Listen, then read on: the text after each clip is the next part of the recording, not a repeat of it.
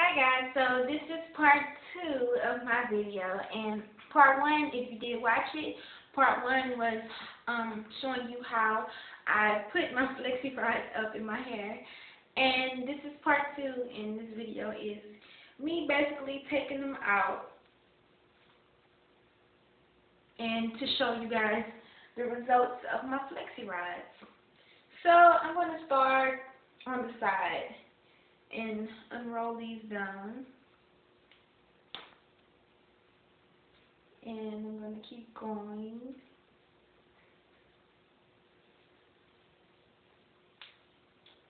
These curls are really tight, I see. I guess it all depends on how tight you roll them to get the the performance of how tight each curl will be. But as I told you guys in part 1, I basically took the smaller rollers and I put that towards the front and put the bigger rollers towards the back so I can have loose curls in the back. So yeah, pretty easy to do for you guys that wouldn't want to put heat in your hair. And you could do this on your hair, you could do this on weaves, any kind of human hair. It could be, I believe it can even be synthetic hair. But I also put a little pump it up on it just to hold my curl a little better. And I'm going to also be using my flat iron to make my bang a little more precise.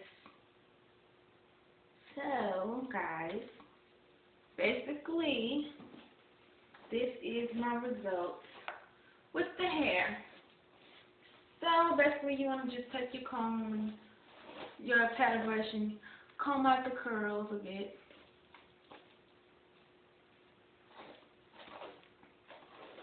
So, basically, guys, this is how it looks. Straight from the curl, or straight from the these right here. And they're nice, pretty cute.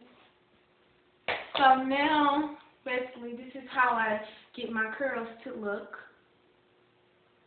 This one is gorgeous. I love this one. This is how the curl looks. This is how the bottom is. And this is the curl. So basically, guys, this is my hair, and this is part 2 of part 1 on my Use Those Flexi Rods, girl. Thanks for watching, guys. Stay tuned. If you would like any kind of tutorials on any kind of hair, let me know, and I will do it for you guys. Stay tuned.